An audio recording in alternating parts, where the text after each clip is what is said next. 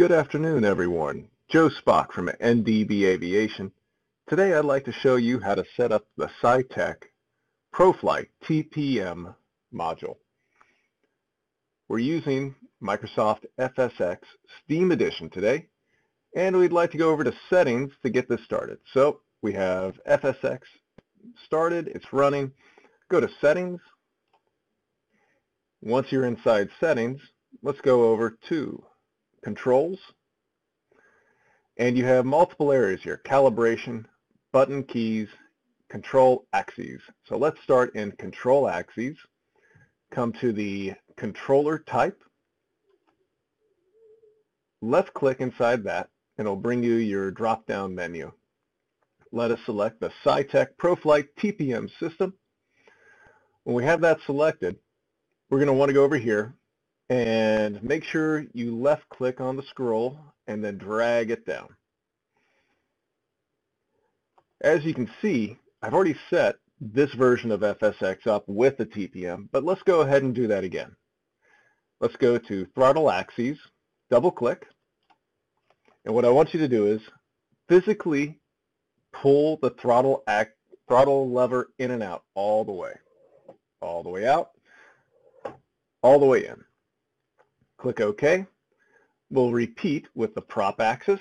That's your blue lever, all the way out. Now all the way back in. OK. And the mixture axis. Red lever, all the way out and all the way back in. Now they are assigned within the axes. We have double checked Saitek ProFlight System, TPM. Let's go over to buttons and axes.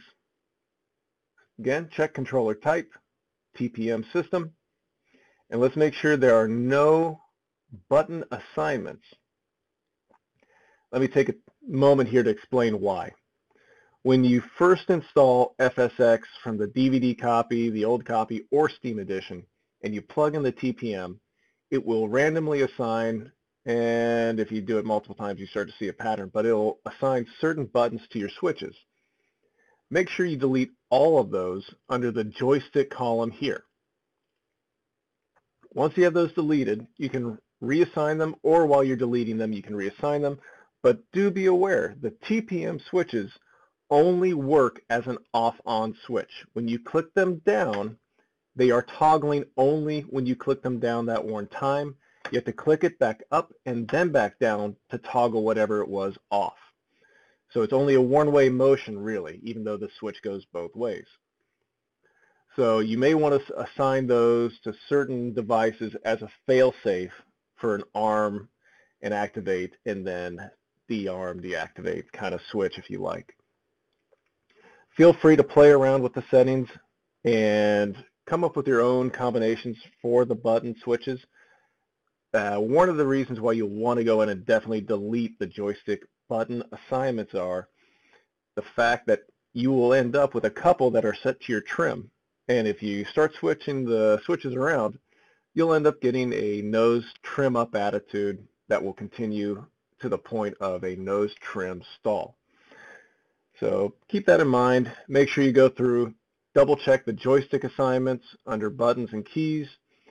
If your calibration doesn't seem correct for how fast it moves in and out, play with the sensitivity here. Also null zones if you have a little bit of variance of where it picks up and doesn't pick up. If you have any questions, feel free to comment or below in the comment section, and we will have another video showing how to set up the TPM module for the X-Plane flight simulator as well here shortly. Again, Joe Spock from NDB Aviation. Feel free to leave your questions and comments below. Have a good day. Bye-bye.